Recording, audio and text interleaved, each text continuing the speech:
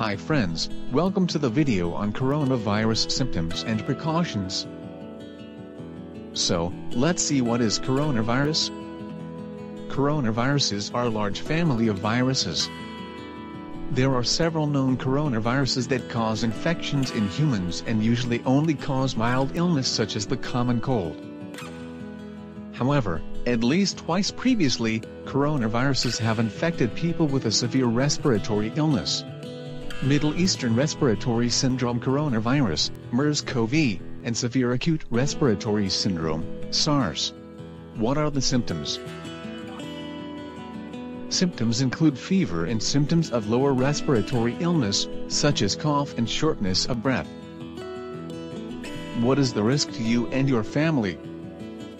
The risk to people outside China is considered low, but precautionary measures should be taken to ensure the safety of the patients and healthcare workers.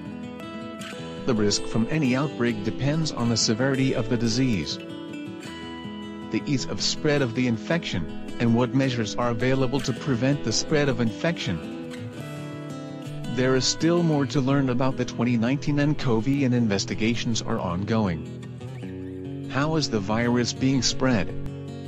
Many of the patients in Wuhan, China, have reportedly been linked to a large seafood and animal market, suggesting animal-to-person spread, but human-to-human transmission has been confirmed.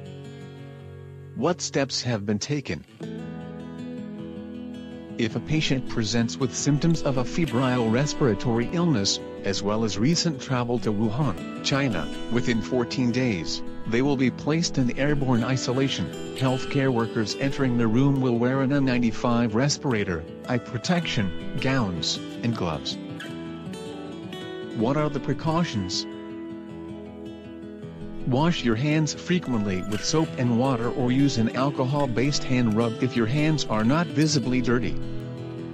When coughing and sneezing, cover mouth and nose with flexed elbow or tissue. Discard tissue immediately into a closed bin and clean your hands with alcohol-based hand rub or soap and water. Maintain at least 1 meter, 3 feet, distance between yourself and other people, particularly those who are coughing, sneezing and have a fever. Avoid touching eyes, nose and mouth. If you touch your eyes, nose or mouth with your contaminated hands, you can transfer the virus from the surface to yourself. If you have fever, cough and difficulty breathing, seek medical care early.